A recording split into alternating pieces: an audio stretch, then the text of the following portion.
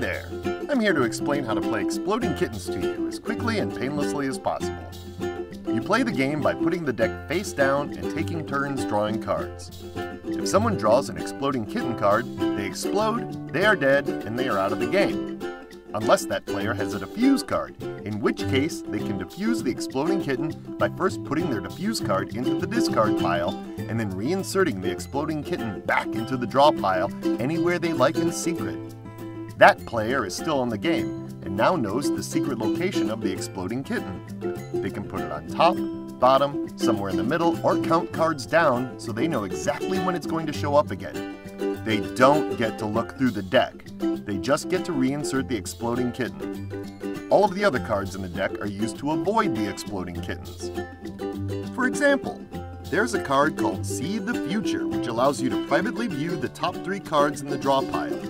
If you were to play this card, you could take a sneak peek at the top 3 cards in the deck. If the top card was an Exploding Kitten, you could then play a skip card, which lets you end your turn without drawing.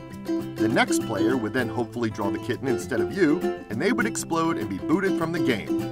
Unless they had a defuse card, of course. Your turn consists of 2 parts. First, you play action cards from your hand. The See the Future and Skip cards I mentioned are both action cards. You can play as many actions as you want, or none at all. Then you draw a card and hope it's not an Exploding Kitten. When you draw a card, your turn is over. That's basically it for a turn. First, play as many actions as you want, then draw a card to end your turn.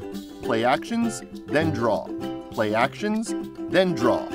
If you draw an Exploding Kitten and you don't have a defuse card, you lose. You win the game by being the last person left alive who hasn't exploded. That's basically it.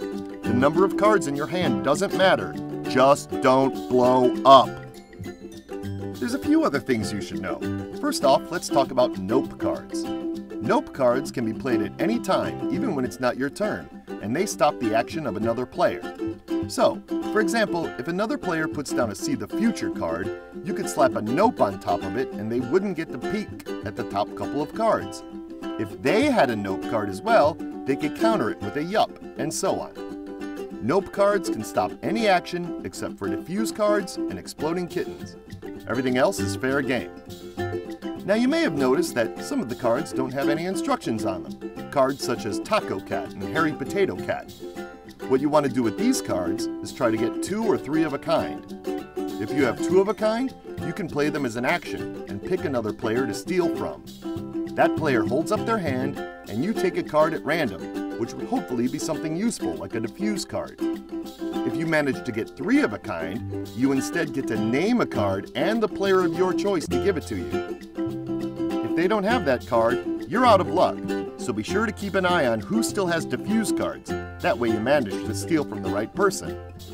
Also keep in mind that you can form 2 or 3 of a kind with any card, even action cards, as long as the icons in the upper left match. Suppose you have a pair of shuffles. Instead of playing these actions to shuffle the deck, you could play them as a pair and steal a card from another player. Also, if the person you're stealing from has a nope card, they can always block your thievery by playing it. That's it! If all this made sense, you're ready to play. If not, watch the video again or go read the instructions, which also contain a quick reference of what all the cards do. There is one last little thing though. Go check out the setup section and learn how to get the deck ready before your first game.